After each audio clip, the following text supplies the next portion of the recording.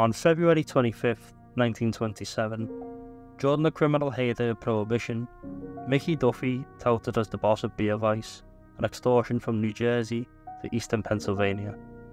He was leaving his nightclub in Philadelphia with his wife Edith and his bodyguard. Suddenly, a large sedan sped by and a gunman inside unleashed a burst from a Thompson machine gun towards Duffy, wounding him 5 times. His bodyguard died on the spot, a doorman was seriously injured, and Duffy's wife entered their car before the full aside.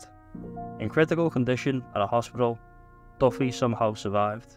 However, he only had 4 years to live when other gangland shooters would win out. By then, the couple had been living in a lap of luxury and was bootlegging sales in top-flight hotel suites and an expensive modernist home in the Tony Blue Blood Philadelphia suburb of the Overbrook.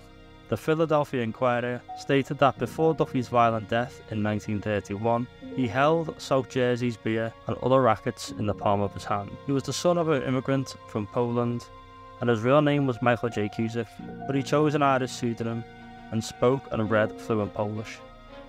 He came up the hard way as a violent criminal, with 28 arrests going back to 1908, including suspicion of robbery, assault and battery. In a county jail in New York for petty larceny in 1916, he escaped until his capture in Philadelphia a year later. In 1919, a judge sentenced him to 3 years in Pennsylvania State for aggravated assault and battery with intention to kill, carrying a concealed weapon and assault with intent to steal. Out of prison in 1922, Duffy struggled again, not learning from his past. He promptly got himself arrested for another alleged robbery, an assault and battery, but got off. In 1924, he racked up still more arrests, alleged possession of illegal liquor, a jewellery robbery, and assaulting a police officer. Duffy beat his way into the policy number racket until he lost his money and turned into bootlegging beer again. He acquired illicit breweries in his Camden and Egg Harbor, sold his suds in New Jersey and Pennsylvania. That year, he opened his own cabaret and dance cafe, the Club Cadix, in a chic part of downtown Philly.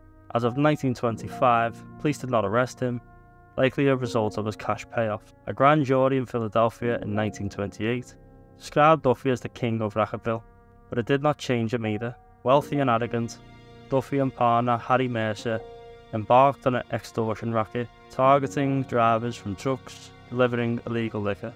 Meanwhile, Duffy and Edith moved to their $65,000 Spanish Villa-style home, which some of his pals claimed he bought with 65 $1,000 bills, $50,000 more on luxury furnishing. The Duffys vacationed in Florida and lived for weeks on end in suites of extensive hotels, such as the Philadelphia's Ritz-Carlton, at $1,000 a week, roughly estimating $18,000 in today's money. As of 1930, he was pulling in $10,000 a week and had $500,000 in the bank. He made sure to pay off his federal taxes. Still, Duffy felt insecure as an ex-con and tried to rehabilitate himself within a law-abiding community. He donated to charities and their churches, but it didn't work. An orphanage denied the couple's request to adopt a child. On the last days of his life in summer 1931, Duffy told police of seeing strangers hanging around his property. He checked into the Ambassador Hotel in Atlantic City, hired 2 heavily armed guards, and never left the hotel alone. On August 30, 1931, at the hotel, Duffy met with his lawyer, the US Congressman Benjamin Golder, to discuss his upcoming drug racketeering trial. 7 September 14. That early afternoon, he allowed 2 men to have lunch with him in his 4th-floor suite. Afterwards, he crawled into bed for a nap, but the men returned and quietly fired several shots into his head as he slept. They escaped unseen.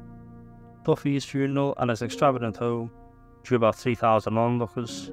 He left Edith $400,000 in cash, plus $150,000 more in property.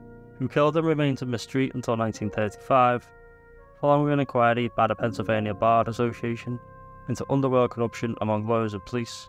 Philadelphia Police Detective James Ryan concluded that 2 of Duffy's trusted henchmen, Sammy Grossman and Al Scally, killed their boss to take over the beer racket, but soon Grossman and Scally became too cocky as beer overlords of a competing gang in New York, the 69th Street Mob.